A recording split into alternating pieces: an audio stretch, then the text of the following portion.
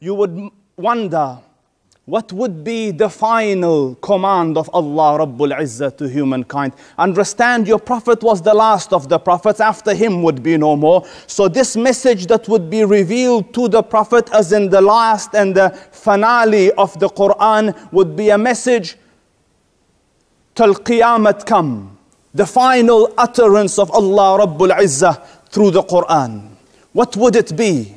And it was revealed 9 days before the death of the Prophet sallallahu alaihi wasallam.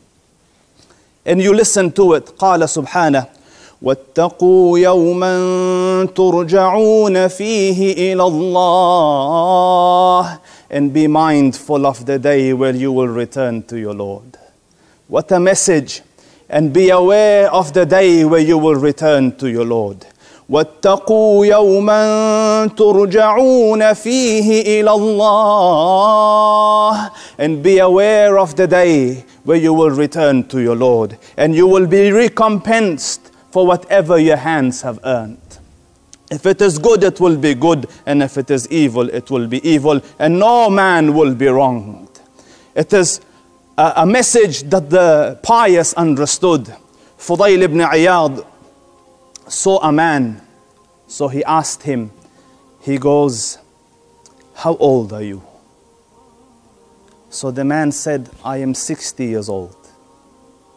So Fudayl said, so for 60 years you have been journeying to meet your Lord, waiting to reach your destination, to the day of the meeting of your Lord. And realization gripped the elderly man. You know, when you look back, 60 years have passed and a little bit remains. What haven't I committed of wrong? Zainul Abidin in his poem, he says, صفري بعيد وزادي لن يبلغني وقوتي ضعفت والموت يطلبني ولي بقايا ذنوب لست أعلمها الله يعلمها في السر والعلن. What a long journey to my Lord, and my journey is long and my preparation so little, and weakness has gripped me and death is chasing me and the sins have piled up. So with this sentiment, the man said, Inna lillahi wa inna ilayhi raji'un. What a calamity, 60 years has gone. So Fudayl said, do you know what it means? This inna lillahi wa inna ilayhi raji'un, that I belong to Allah and to Him I will return.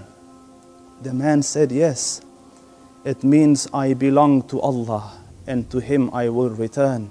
So Fudayl said, whoever realizes that he belongs to Allah and is in the ownership of Allah and the property of Allah, and as such he will return to the owner, he must also realize that there is accountability and the owner will ask, what did you do? So he said, what have you prepared? What have you prepared for the return to your Lord? So the man started to cry and he said, Wallah, it is difficult. It is difficult. Here's another one. The man came to Ahmad ibn Hanbal with this poem.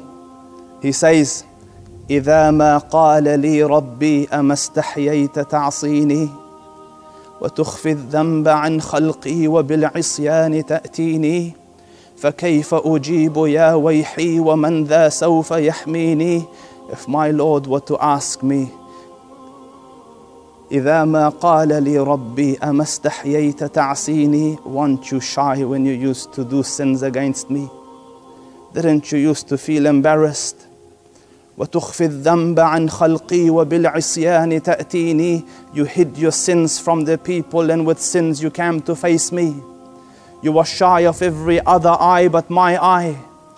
So now this man realizes, what have I prepared for the meeting of my Lord? So he said, Fudayl, it is difficult. So Fudayl said, no, it is easy. live the rest of your life in the obedience of Allah. He will forgive you your past and change your deeds, your wrong into hasanat. May Allah Rabbul Izzah in this blessed month turn our deeds, in the wrongs into hasanat, and bless our hasanat multiple times.